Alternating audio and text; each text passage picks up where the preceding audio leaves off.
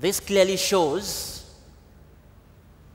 that to get our prayers answered, we must depend entirely on the merit and mediation of our Lord Jesus Christ as the only ground for any claim. Tell your neighbor, to get your prayer answered, you must depend entirely on the merits and mediation of our Lord Jesus Christ as the only ground for any claim. You must believe that by his wounds you are healed. By his stripes you are blessed. By his chastisement you are saved.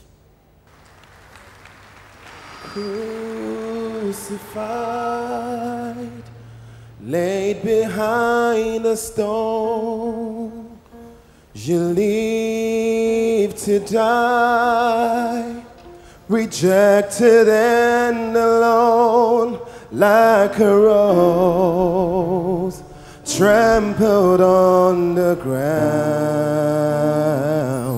You took the fall and thought of me above all.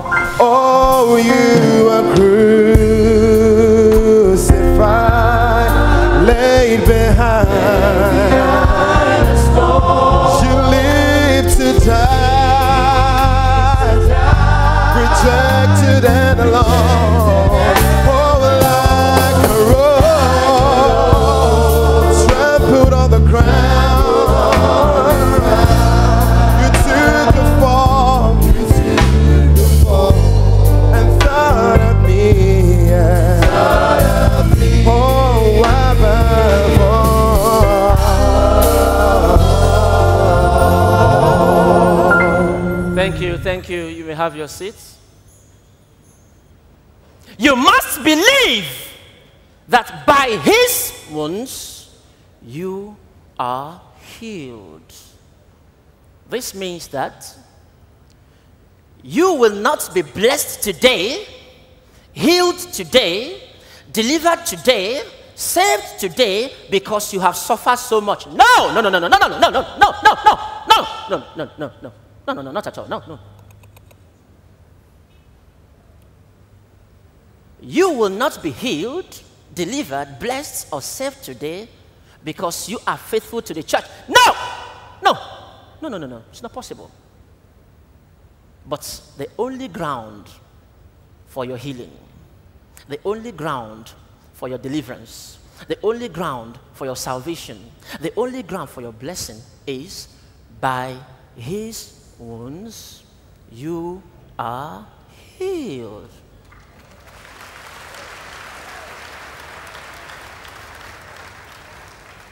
Turn with me to the book of Colossians, chapter 1, verses 19 to 20.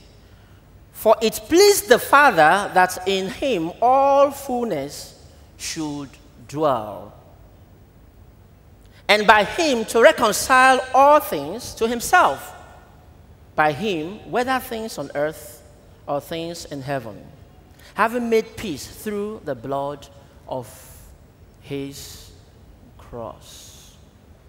Permit me to ask you this question. What is your burden? What is your burden? Are you feeling too guilty? Or maybe you are seeing yourself as the worst sinner in our midst today. Come, let me encourage you. Don't lose hope. Jesus Christ of Nazareth shed his blood on the cross in order to save sinners like me, sinners like you. Shut up! You have not committed the unpardonable sin. The worst of sins can be forgiven. Whether your sins are great or small, Jesus Christ of Nazareth is able to clear them all.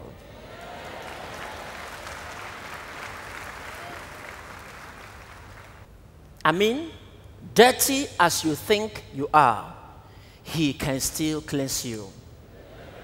Yes! Because to his power, nothing and nothing is impossible. We have seen a sinner's character being healed. We have seen a harlot become chaste. We have seen a drunkard become sober. We have seen a liar become truthful simply by trusting in Christ's suffering. That is, admitting your guilt, acknowledging your sins, and then trusting in Christ's sacrifice, Christ's suffering to make you whole within.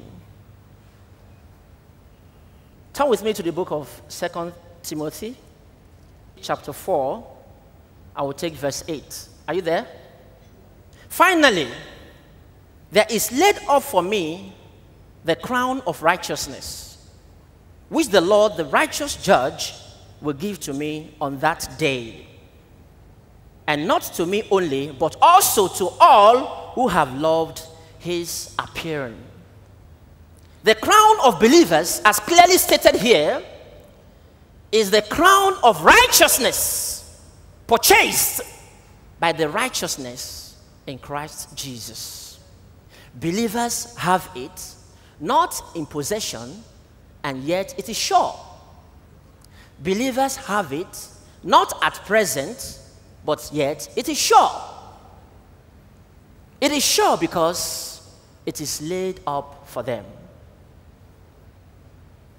Therefore, believers amidst poverty, believers amidst pain, believers amidst sickness and agony of death may rejoice, because this is a message of hope for you. Are you suffering?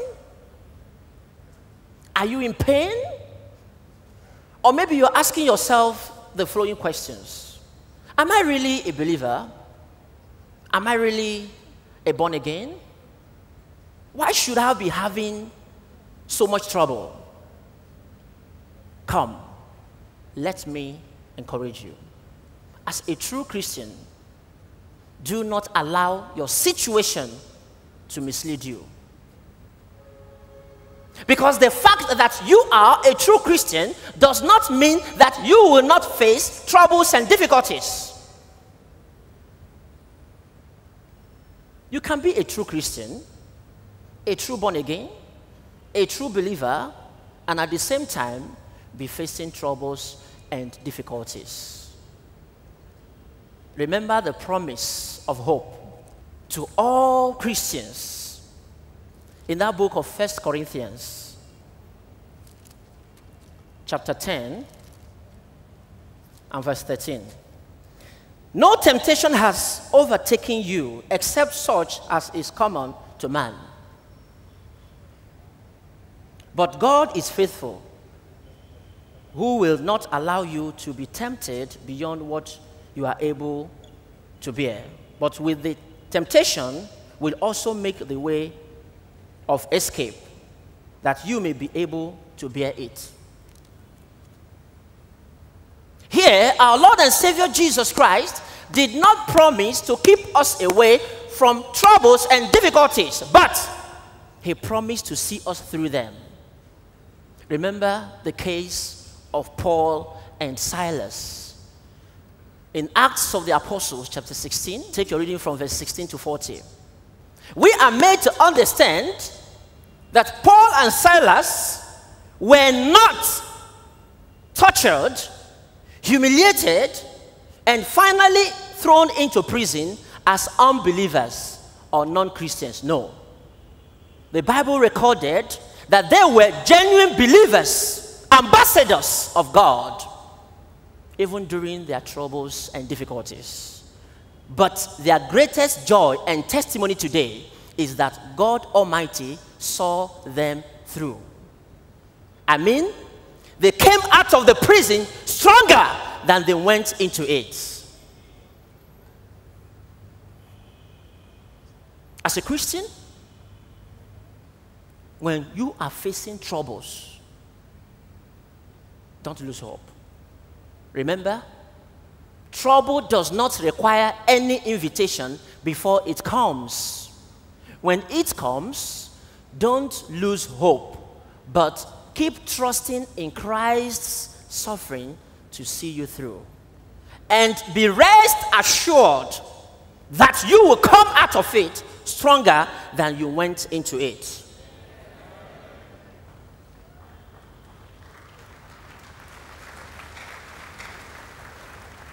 Because that trouble is not meant to impair you.